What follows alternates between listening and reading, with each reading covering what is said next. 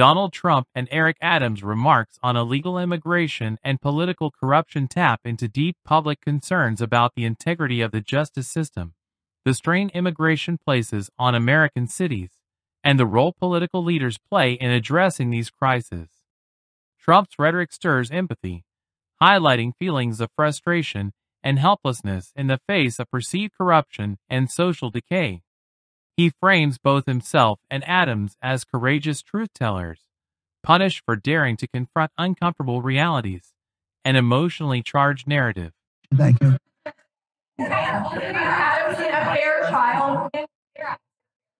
I don't know. I don't know. I don't know the mayor well, but he's been fairly generous to me in his statements for a while. I thought you had the worst mayor ever that we had prior to him.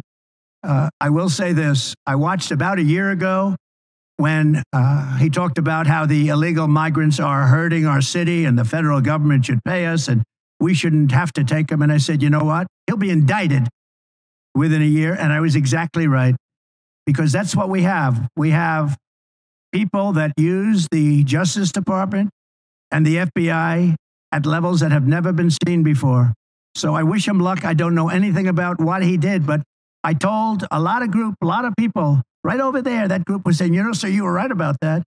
When they mentioned that, I said, I came in and he was pretty strong about it. He said, this is really unfair to make us carry this burden. We shouldn't be doing this. This is New York City.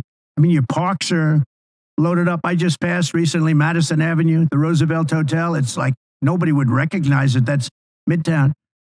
But he came out very strongly against it. He was right, by the way, because it's ruining our country. He was honest.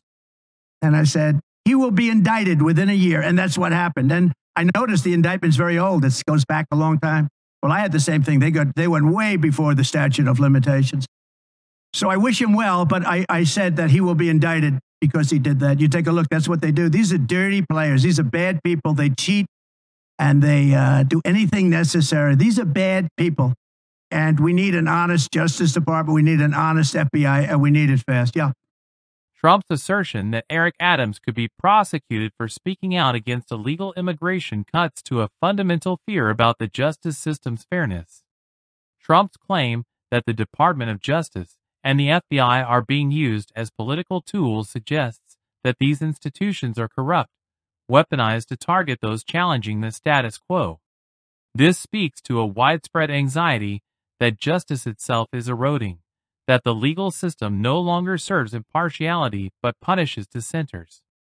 In a democracy, when justice is perceived as compromised, fear takes root.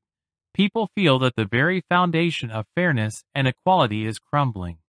The idea that a political figure can be prosecuted for simply opposing government policy feeds into the belief that personal freedoms are under siege by a corrupt elite.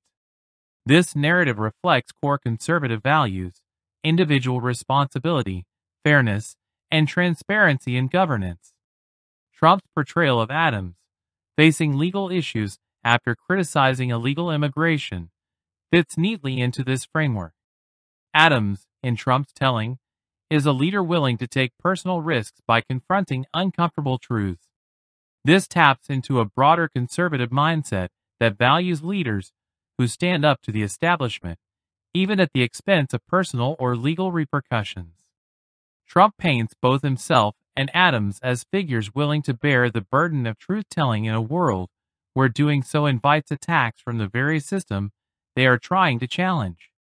His assertion that illegal immigration is ruining your country and that New York City is unfairly bearing the brunt of accepting immigrants speaks to long-standing conservative fears about immigration. For many, illegal immigration represents a threat not just to national security, but also to economic stability and cultural cohesion. Trump's references to Madison Avenue and the Roosevelt Hotel highlight this narrative of urban decline, suggesting that immigration is overwhelming American infrastructure, pushing cities to the brink of collapse.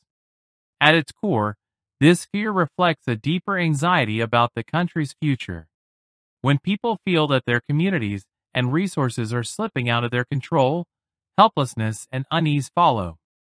The belief that political leaders are either unwilling or incapable of addressing the root causes of these issues only amplifies the feeling that societal collapse is imminent. Trump's message resonates with the conservative value of national sovereignty, reinforcing the idea that the government's primary duty is to protect its citizens by enforcing immigration laws and maintaining order.